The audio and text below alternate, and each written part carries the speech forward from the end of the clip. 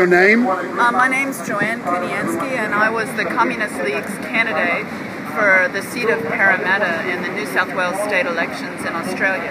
What are you doing here? I'm joining with workers around the world to protest against President Obama's executive order declaring a national emergency with respect to the unusual and extraordinary threat to the national security and foreign policy of the United States posed by the situation in Venezuela.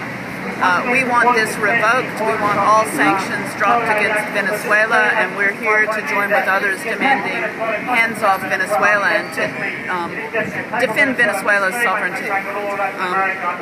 Washington's foreign policy grows out of its domestic policy to make workers pay so the U.S. rulers can maintain their capitalist system and their profits. We agree with the Cuban government, which said last week nobody has the right to intervene in the internal affairs of a sovereign state.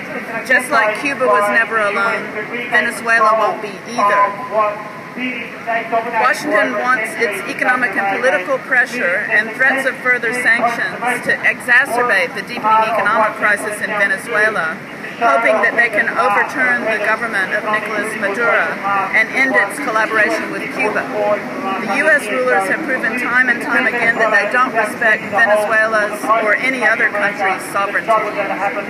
Cuban Foreign Minister Bruno Rodriguez, on the eve of an emergency meeting of the Bolivarian Alliance for the Peoples of Our America, in response to Washington's threats, hit the nail on the head when he declared that the time for the U.S.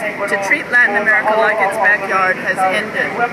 We agree with that wholeheartedly and join with others around the world to demand hands off Venezuela and hands off Cuba. Thank you.